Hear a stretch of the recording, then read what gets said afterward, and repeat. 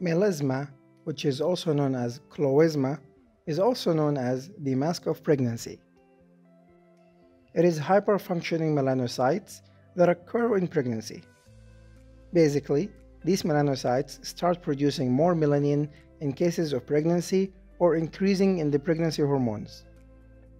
So if the patient is indeed pregnant or is taking the oral contraceptive pills, they tend to have this condition.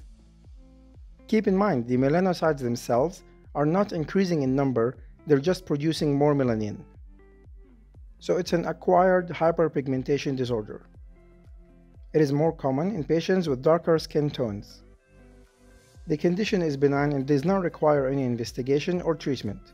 It simply resolves after pregnancy. Use the link below to get access to the full dermatology course. This includes more than 60 lectures with study notes and revision cards. You will also get access to the flashcards and MCQs. Thank you for watching.